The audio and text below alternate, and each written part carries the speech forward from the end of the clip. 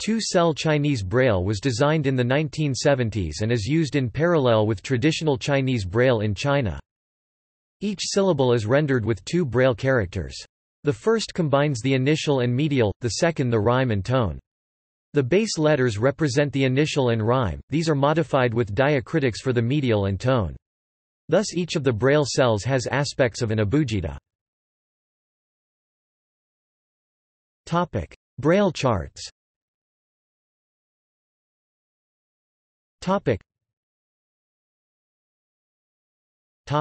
Onsets. The first cell indicates the initial, generally in dots 1 to 4, and the medial in dots 5 and 6. This design exploits restrictions on co-occurrence of initials and medials to fit all the allowable combinations in a single cell. The medial I is represented by dot 5, the medial U by dot 6, and the medial U by both dots 5 and 6. The ZCS series is derived from ZHCH as if they contained I medial. These two series are not distinguished in many Mandarin dialects. As in traditional Chinese Braille, KGH and QJX are unified, as they never contrast. A null, zero initial, a vowel initial syllable, is indicated with the null consonant.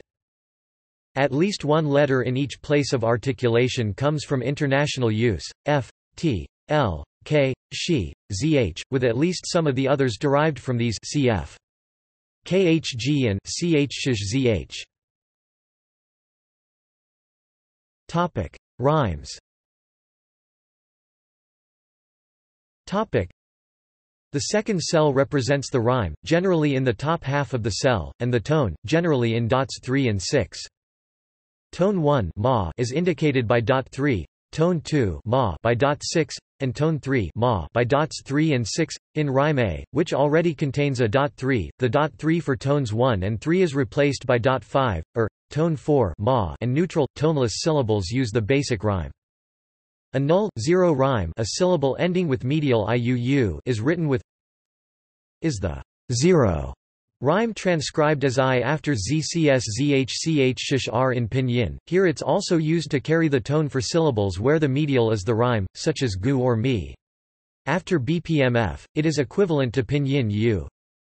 Is transcribed in pinyin as O after BPMFW and the medial U, otherwise it's E. The rhyme is written as if it were asterisk ra. This is possible because asterisk ra is not a possible syllable in Mandarin. At the end of a word, R is hua, as in, huer. Y within a word, hyphenate hua, to avoid confusion with an initial R in the following syllable. The exclamation E is, yo is, and O is, with appropriate modification for tone. Combining onset and rhyme. Combinations of onset and rhyme follow the conventions of Zhuyin, and are therefore not obvious from pinyin transcription. For pinyin in, use medial I with rhyme n, for ing, use I and n. For un, the equivalent of wen, use u and n, for ong, the equivalent of weng, use u and n. For iong, the equivalent of yang, though written yang in pinyin, use u and eng. Several syllables are palindromes, with the onset and rhyme written the same. A, bo, mo, tuo, nuan, liao, lu, jing, qing, kun, xiao, hu, zhou, zhang, cho, kang, shan, saya. Toneless or fourth tone zero rhyme is omitted at the end of a polysyllabic word. Words ending in ri, day are an exception, to prevent confusion with the hua suffix. When context makes it unambiguous, the zero rhyme in other tones may also be omitted. Sandhi is not rendered, rather, the inherent tone of a morpheme is written. The following are rendered as toneless syllables. Interjections and grammatical particles such as aa, ya ya, wa wa, ba ba, la la, ne ne, ma ma. The verbal aspectual suffixes la, jj, guo guo. The nominal suffixes zz and tu tou. Common abbreviations. Suffixes. Words. Homophones.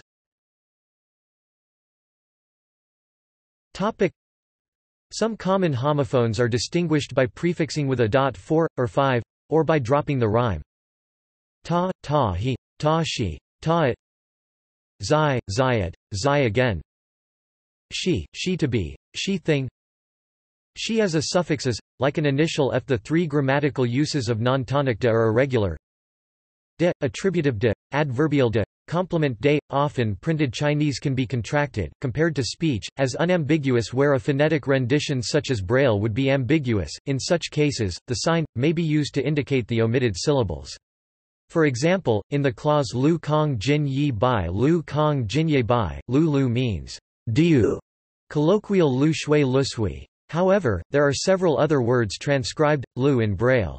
To clarify, the shui element of the colloquial word can be added with the prefix Lu shui Kong Jin Ye Bai. Lu shui Kong Jin Yi Bai. In other cases a synonym may be provided, here the prefix is. For example, in print the meaning of Liang and Yuan Sheng Ti Liang and Yuan Sheng Ti. From both sides, the voices of monkeys cried out is clear, but in a phonetic script yuan monkey and t cry can be obscure. The first can be clarified as yuan hu yuanao primate, and the second with the parenthetical jiao call. Liang and Yuan hu Sheng Ti jiao. Liang and Yuan hu Sheng Ti jiao. When longer parenthetical explanations are provided, the sign is repeated before each word, not each syllable. Topic: Numbers. Topic: Numbers are the same as in other Braille alphabets. Use the number sign followed by 1, 2, 3, 4, 5, 6, 7, 8, 9, 0. Notes are indicated as etc., sections as etc. Topic: Formatting.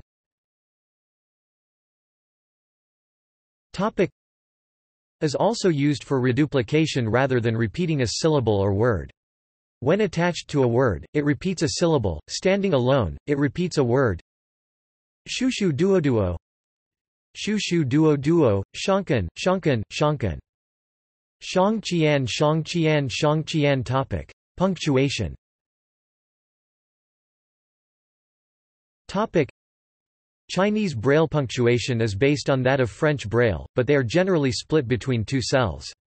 This gives them the full width feel of print Chinese, as well as avoiding confusion with letters. Topic: References. Topic: